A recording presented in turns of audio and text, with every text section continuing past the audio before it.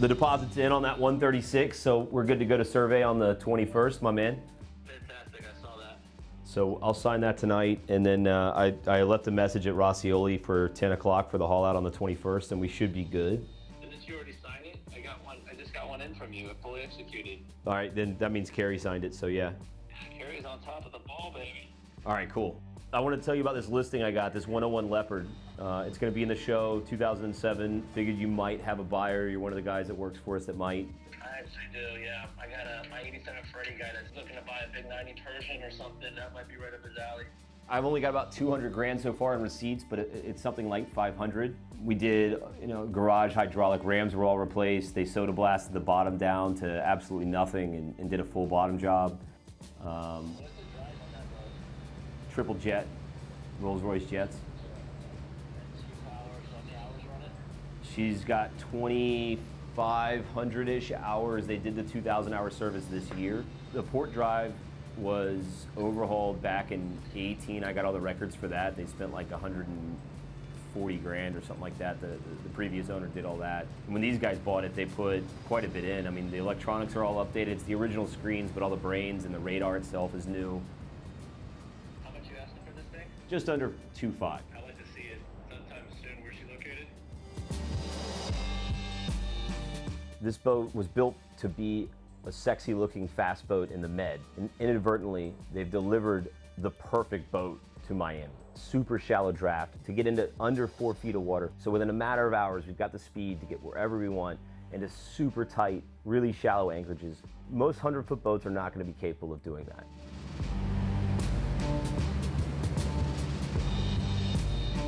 The jet drives, coupled with how this boat's put together and designed, make it perfect and still huge. When you step in this boat, you step into one of the most elegant and beautiful modern interiors that you're gonna find on a yacht, especially from one built in 2007. It's Miami to a T. We're gonna begin today here on the swim platform. This area received a tremendous amount of attention from the current owners, mainly to get the jet ski that was here out of the way, which freed up all the clutter so you have a usable swim platform.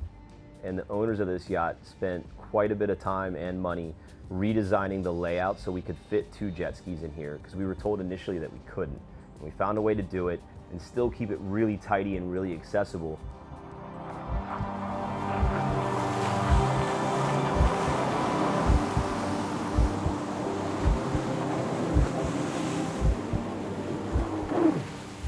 So our jet skis down here are hooked up to a harness, lifted up by the passerelle, which is now our davit. Telescopes out.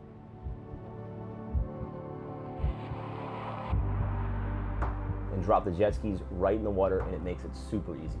There's other nice features back here, like this shower. So when you come out of the water, you don't have a typical handheld that you have to sit there and spray yourself with, because we are on a super yacht, so it's really nice to have a legit shower. So we're gonna leave the swim platform and head up port or starboard to check out this cockpit. And it's an impressive cockpit.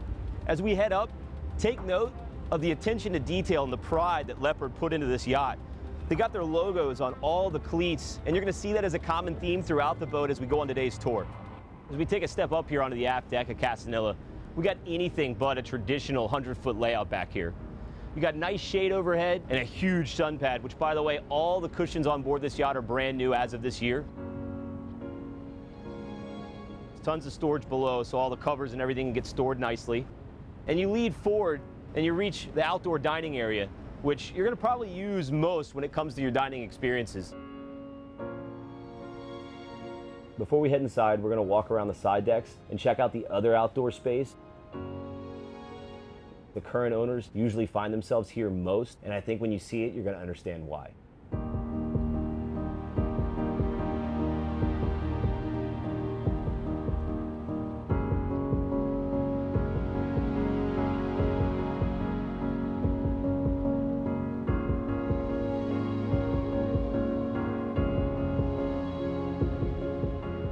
In 2021, the current owners put this yacht through almost a full refit, and there's a ton of stuff that we can talk about. If you'd like more information on this, please call me or email me. I'm happy to send you a complete breakdown.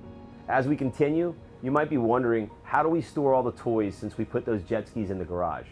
You've got a ladder that gives you access up to your radars, your satellite domes, all that good stuff, but there's also a davit found here. So all the paddle boards and kayaks that you think you might not be able to put in that garage can get stored here easily.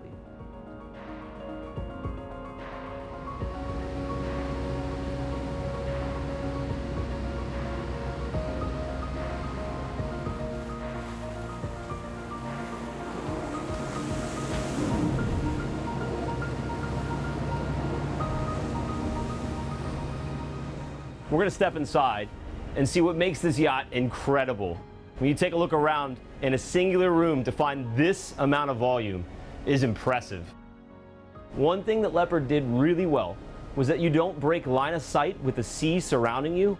So as I walk forward, look around, I always am connected to the elements outside, and that's super important when you're on board a yacht. This area is ultra configurable. So this table right here easily folds away, stores underneath one of the sofas, and now you have a cocktail lounge. When this yacht was constructed, you had two options. You could either have the bar that you see behind me or a dining table. And frankly, I really like having the bar option. Not only is it a great place to conceal the TV, but it gives you a ton of functionality. I've got a fridge back here, I got an ice maker, a sink, everything I need for the serviceability that you would lose if you did not have this here. And you already saw the dining table behind you. We're gonna check out this helm area next. A normal helm area when it comes to navigation and ship systems and being able to see all the things going on with the yacht while you're underway. But it's much more than that. I mean, this is about speed. This is about going fast and enjoying that ride. Close to $40,000 went into getting new Furuno navigation as well as new communications domes. For a full breakdown on this list, feel free to email me anytime.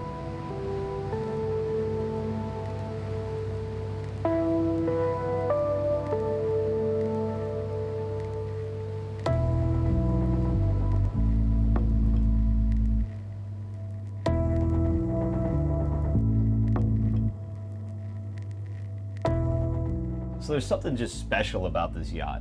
It's not just the speed, it's not just the sexy look, it's the volume that you find inside of this thing. This boat is huge inside, and the master stateroom's no exception. I'm 5'9", maybe on a good day 5'10", and if I reach up, I can barely touch the ceiling, so I've got almost 7 foot of headroom throughout the entire boat. Its volume really is amplified by these white acrylic interiors. You get a full king-size berth. And you've got an awesome workspace. Maybe hit up that Zoom meeting, because let's face it, everybody that owns one of these has to afford to fill it up, so you really can't stop working. And this is a great spot to do that stress-free.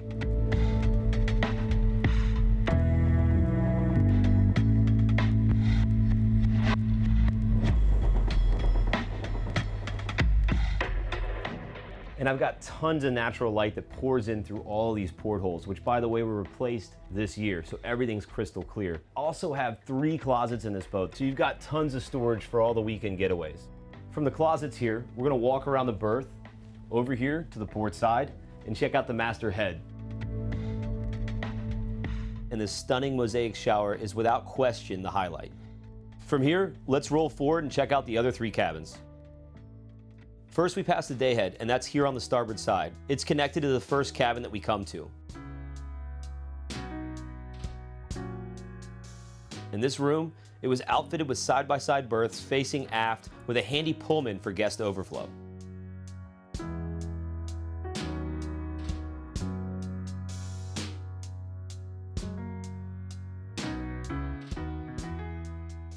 Adjacent to the port side is a mirror configuration with a full-size berth in lieu of the side-by-sides, making it great for a couple. If you're into sleeping in darkness, well guess what? You're in luck. With the push of a button, like upstairs, these electric blinds drop and give you total seclusion, and it makes it super easy to sleep. Trust me, I've slept on board this yacht, and it's incredibly comfortable. Just aft, you'll find its private head. Continuing forward, we're gonna enter in through the companionway to the VIP. The simple elegance of this decor package is a huge standout for me. At the time, this was all about taking risk and breaking boundaries, which not only helps eliminate the cave-like feeling you get from most yachts that compare, but it's also super easy to take care of when it comes to cleaning or if it's ever damaged. This features an aft-facing centerline queen.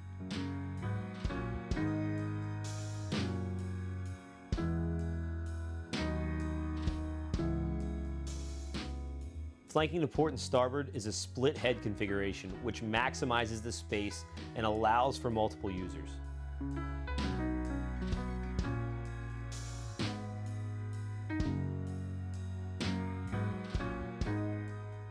From here, let's run up aft through the salon, down the portside staircase to the crew quarters and galley. This will also take us to the heart of the yacht, her engine room, and we're going to check that out last on today's tour. Coming down these stairs brings us to the crew quarters and galley. Let's go forward and check out the galley area first. Here we find 3 stainless steel paneled Hobart refrigerators. There's also 3 freezers located just below.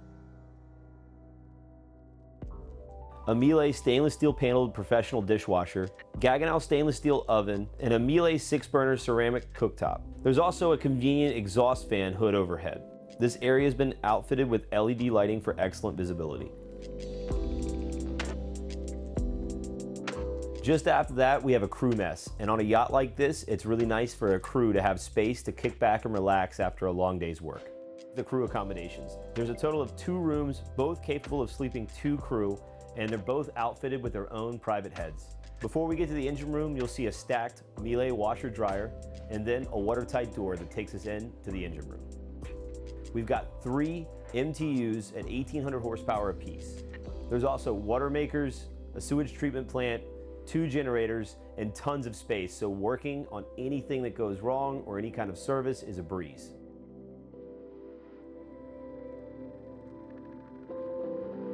All 3 of the boats I have in the show are gonna do well, I think. That Leopard should do extremely well. Yeah, it'll probably so. Yeah, I'm pretty confident it will. I mean, you got fast speeds, you got shallow draft, the boat's really dialed in. All right, man, I'll give you a shout later on. I just want to say what's up, tell you about a couple things. Okay, so I'm trying to think if I had something else for you. I don't. All right, bud.